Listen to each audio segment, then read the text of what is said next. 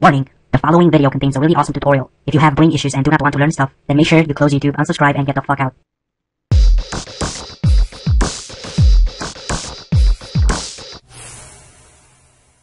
Hey, what's going on guys, Darius here, and today I have a new tutorial, and this one's going to be on making fire animals, and this works with any animal, and you can use it also for other things like people or cars, plants, whatever you want.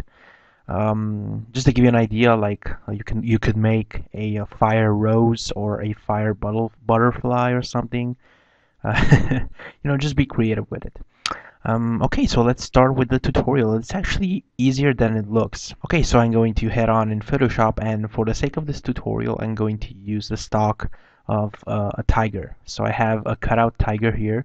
Make sure your tiger is also cut out, like it has no background. And to this tiger, we have to make some adjustments. So the first thing that we're going to do is desaturate it. So we're going to select the tiger layer, and we're going to go to Image, Adjustment, and then Desaturate. And now we're going to go here to the Adjustments panel here, and we're going to select Levels. And we're going to pump up the whites, pump up the midtones, pump it down a bit, and this dark levels here, the last icon here, we're going to drag it down like this. And now we're going to have to go to brightness and contrast and just lower the contrast a bit. There we go. And just make sure you have a clear black and white shape of the tiger.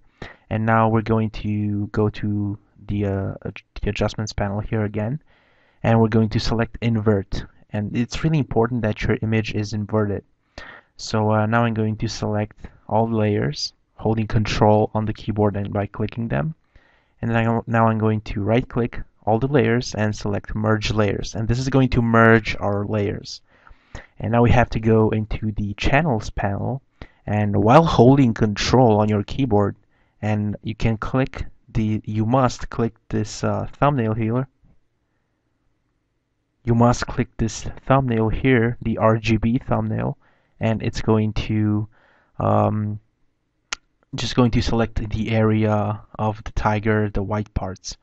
And I'm going to copy this, Control C on the keyboard, and I'm going to make a new file. And let's see, I'm going to select a YouTube thumb size. Doesn't really matter. This is going to be the size of your manipulation. And make sure the background is set to black when you do it. So I'm just going to grab my bucket tool, and I'm going to go to layers and fill the background with black. The black just enhances the effect more and makes it look more luminous. So I'm going to paste my tiger here, and as you can see, we have a black and white tiger, and I'm going to resize it by pressing Control T on the keyboard, and I'm going to make it just a bit smaller. Make sure you hold Shift when you resize the tiger, so it maintains the proportions. There we go. I'm going to put it here. And now the next thing that we have to do is click on this square here, and it's going to lock the transparent pixels. And this will allow us to modify the color of the tiger and just within the tiger. So I'm going to select my brush tool now, a big size one, and I'm going to select this yellow here, and I'm going to paint over the tiger. This is what color is this? Light yellow. Okay. And now I'm going to untick this, and let's name this layer Tiger Render. There we go. And now I'm gonna have to double click this tiger render, and I'm going to go to outer glow and select red as a color, and I'm going to put the opacity to about 50, 51. Yeah, this should do, and then OK. And now I'm going to grab this, what is this, light yellow orange color, and I'm going to I'm going to have to lock the transparent pixels again, and just brush around like the legs and the tail with a big soft brush. And this one's going to enhance the image a bit, just added a bit more red edges, and now we can actually move the tiger about here. Okay, so let's just zoom in a bit and see how it looks, and it's pretty good so far. A thing that we have to do now is add the fire, and how are we going to do this? So I have a fire stock on my desktop, and I'm just going to drag it in Photoshop.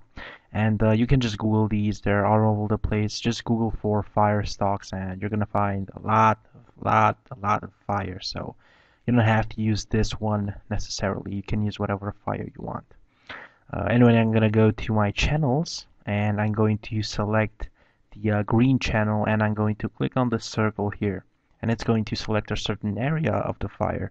Now I'm gonna unhide the RGB layer here, and I'm going to go to layers, and then I'm going to make a copy of this background layer, and I'm going to press Control C on the keyboard and then Control V, and this is going to make a copy of the fire, and it's transparent now, and now we can use it with the transparency. So I'm gonna just copy all this, and I'm going to paste it on the tiger, and as you can see, it's pretty awesome, looks good, and it's transparent. Okay, now I'm going to make this a smart object so we can resize it without losing quality. And now all that we have to do is just make it a bit smaller and just paste it around the tiger.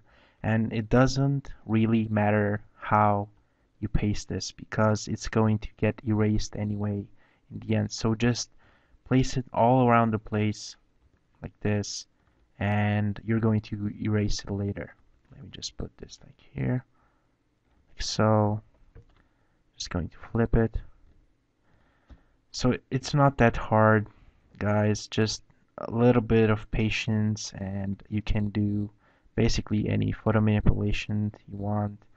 Make sure to look tutorials online a lot, like that's what I do when I need some inspiration or I need to learn something, because when I learn to do photo manipulations and stuff, I didn't learn on my own. I got help from tutorials online and stuff. So make sure that you guys do the same.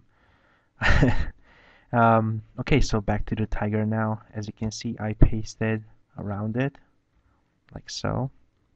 And I just covered it in fire. And as you can see, I stood within the edges because uh, only the fire is going to be only around the tiger. Let me just make another copy here and just put it here where it's missing, like so. There we go. And another one here.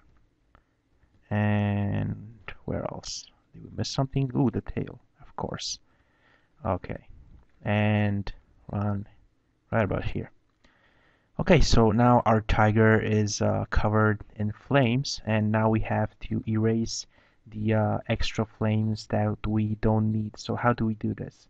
First, let's make these layers editable. So I'm going to select the last layer on top, and then I'm going to go to the bottom to the first layer, layer 1, and I'm going to hold shift and click here, and it's going to select all the above layers. It's like the file system in the Windows.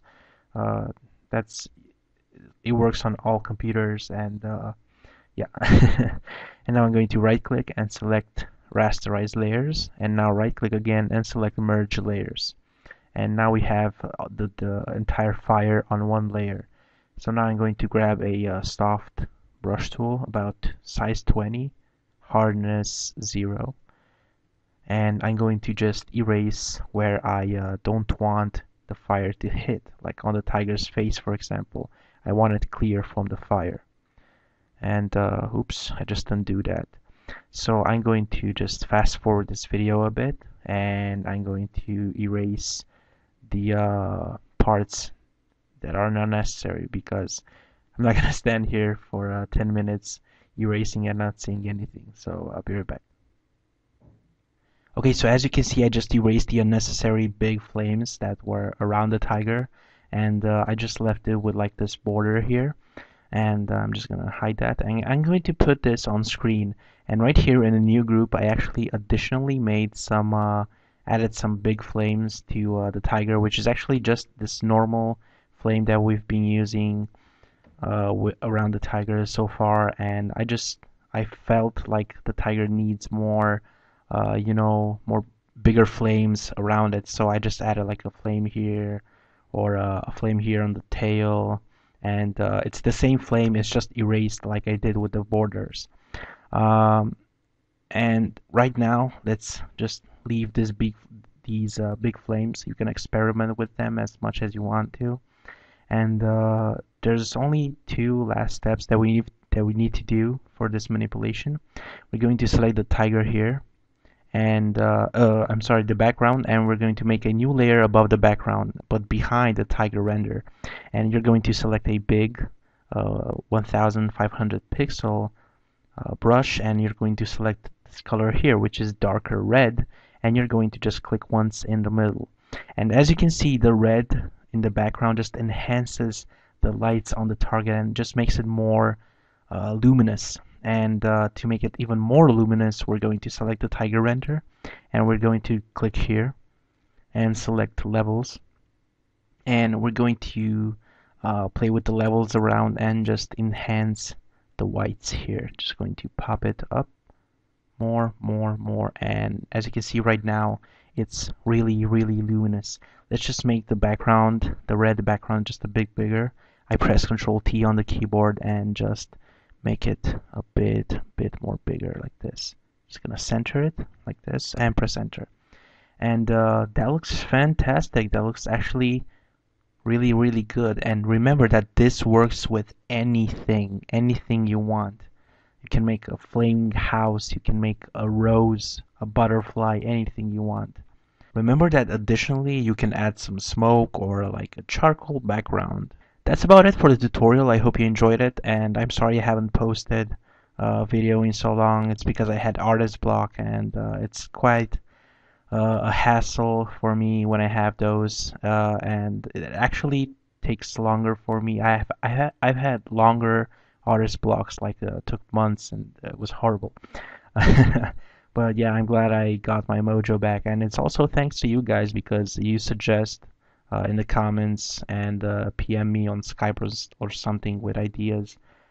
So just thank you for that. I really appreciate it. Yeah, so that's about it. I hope you enjoyed it, and make sure to like the video, subscribe, and favorite it if you really like the tutorial.